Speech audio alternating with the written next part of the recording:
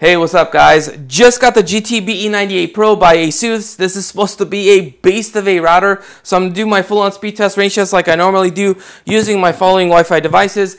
Just as a heads up, if you have a Pixel 8 Pro or a Pixel 8, this is a Wi-Fi 7 device. However, I'm unable to get Wi-Fi 7 speeds out of the Pixels with any router I test, with any Wi-Fi 7 router I test, because for some reason these have trouble connecting to more than one band at the same time, which is one of the features of Wi-Fi 7, which is called MLO, multi-link operation, that allows it to get crazy fast speeds. All right, for those who dare, so very nice packaging. Got the cushions right here, so that's all nice. All right, so here it is. We got Republic of Gamers. We have a very nice integrated heatsink in red. I believe these are LEDs, and we have some LEDs right here. Let me bring it closer to the camera so you guys could see. A WPS LED button. As far as the antennas, they go left and right. Up to a certain amount, they can't do a full 360, so this is the maximum that they can go. And pretty much that's the max right there. And then they don't come forward, and this is the maximum back that they can go, and they all work the same exact way. Okay. So now we look at the ports. So we have a power port, we have a power switch, I should say, USB 2.0, USB 3.0. So you can actually hook up your hard drive, an external hard drive, and hook it up to your network. Now don't expect crazy fast speeds, but it is possible. I've done it with the ASUS XT8 in the past. I believe it was the XT8. So we have factory reset. We have 4 2.5 gigabit ports. We have a 10 gigabit port. We have a gigabit port right here, and we have a 10 gigabit port right here for the if you want to do wired backhaul, or it says gaming, but you could pretty much use it for wired backhaul, which is what I'm going to use it for. But essentially a whole bunch of ports, all very fast, and yeah, and this is the bottom. So there is some vents over here, but it doesn't look like it's wall mountable.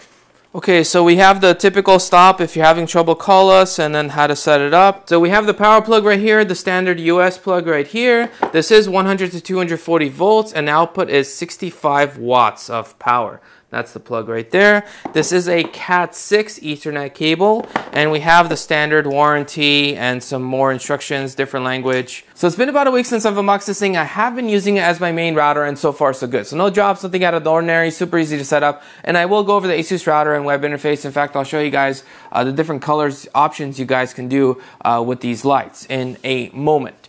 So ASUS did reach out and send me this sample router for me to review, so I did all my own speed test range tests like I always do, so I have all those numbers here. So let's jump straight in, starting with the internet speed test. And as you guys already know, when you're accessing the internet, you are limited by your internet speeds. For me, that would be 5 gigabits per second upload and download, and this router can certainly handle those speeds because it has up to 10 gigabit ports. Now the cool thing is we have the two 10 gig ports, so I actually could run a full 10 gig LAN, but my internet speeds would still be at 5 gigs. Okay, so when I test with the Ethernet connected device like my computer, I do get those full 5 gig speeds, and yes, my computer obviously can support those speeds as well. So just because the internet's coming in at 5 gigs doesn't actually mean that all of my devices get those speeds. And Wi-Fi devices are pretty much in that same category where they normally can't go as fast as that, but still getting some solid numbers. So as you guys can see, I got just about a little over 3.2 gigabits per second download on the Wi-Fi 7 device, and right around just underneath 2 gigabits per second upload. Wi-Fi 6E wasn't as fast, but still very fast for a Wi-Fi device. Now, to find the true performance of this router, I do a local speed test server. So I make my computer into the server, and I go from Wi-Fi device to router to computer. So this way I get rid of my ISP and the public speed test server from the equation. So I'm really just isolating this thing, just testing out its signal.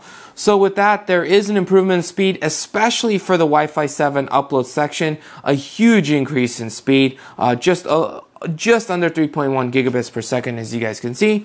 So very fast overall. Wi-Fi 6E saw less of a gain, but still getting some really good numbers out of it. So next we jump into range test. Now range is a big one because it will vary drastically by location. So essentially if you have more obstructions, it's typically going to equal less range.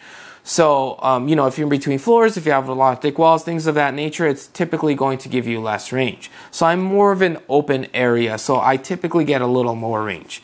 So at 20 feet away, you know, hardly a drop with the Wi-Fi 7 download speeds, but Definitely a drop with the Wi-Fi 7 upload speeds, and not quite as much of a drop with Wi-Fi 6E. So still getting some solid numbers. At 50 feet, this is when I'm actually outside my place, still getting some crazy fast speed. Obviously, there's a huge drop in speed, especially for the upload sections, but still getting some solid numbers. And even at 100 feet, this is across the street, I'm getting still some absurdly good speed. So very good range thanks to the antennas on this thing. Now normally it's not a good idea to place a router next to the speaker, or just in general not too close to other electronics, because this can actually hurt your Wi-Fi signal.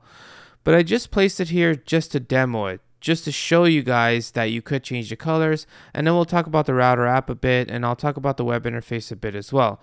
So you get basically a bunch of color options. You could change a bunch of different colors. You could put it in night mode, which dims it, and then you can also do patterns. So they have different patterns, and based on the patterns you could choose colors, and some patterns like waves you cannot. Like marquee you can, and gradient you can, evolution you cannot. Neither can you with rainbow. You could also fully turn it off if you wanted to, and if you're wondering, even if I turn this off, can you turn off these other LEDs? And the answer is yes, you can. You just hold it for 2 or 3 seconds, let go, and it turns off all the lights. And if you hold it for 2 or 3 seconds, it basically turns on the lights after a second or so. So in the app, you get to see all the devices you're connected to. You can also do parental controls. And the cool thing about this is that all their stuff is included in the price. So AI protections included, which gives you additional protections on top of the firewalls. You get parental controls included in the price. And then one cool thing about that is that you can actually choose various types of guest networks. And this is something new that I've seen with ASUS. So basically, when you look at this thing, you could do a guest portal, you could do a guest network, you could do a kids network, you could do an IoT network, a VPN network.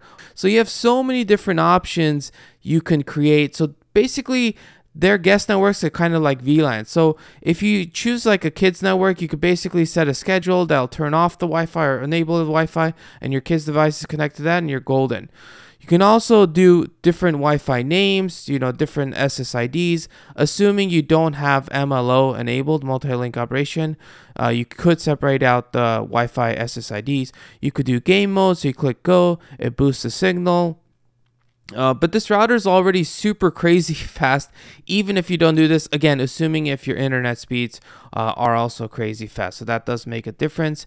You also get a bunch of VPN options. So with the VPN server, she clicked on VPN server, you get a bunch of options there. So just in general, I mean, there's so much to do. Operation mode, you can run in access point mode.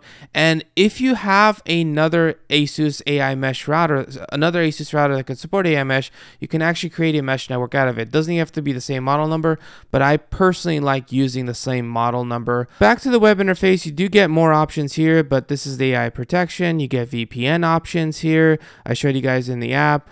Wireless, this is where I was talking about, where you can actually separate out the SSID, so you could uncheck the 6 gigahertz, uncheck the 5 gigahertz if you wanted to. You would have to disable Smart to Connect if you want to do that.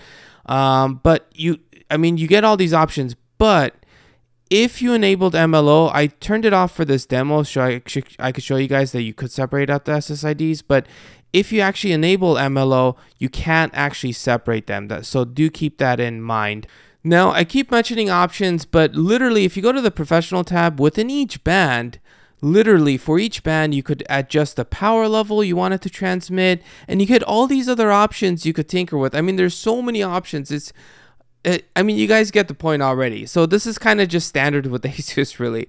And if you go to the USB tab, you could do AI disk, you could do a network printer server, you could do hotspot tethering if you wanted to, and you can even set up a time machine for Mac users. To summarize, is it worth getting this thing? Why or why not? Well, as always, it depends on your situation. This is pretty much a premium router with a bunch of options. And in fact, I didn't test this, but I also saw that it supports USB tethering from the phone as well. So I guess if my internet went out, I can tether with my phone to this and provide internet through that way. Again, this is not something I tested, but I did see that feature there. And you can also hook this up in AI mesh. So if you get another one of these, or if you get any other ASUS router that supports AI mesh, you can still make a mesh network out of it. Granted, I personally like getting the same model numbers if I'm running a mesh.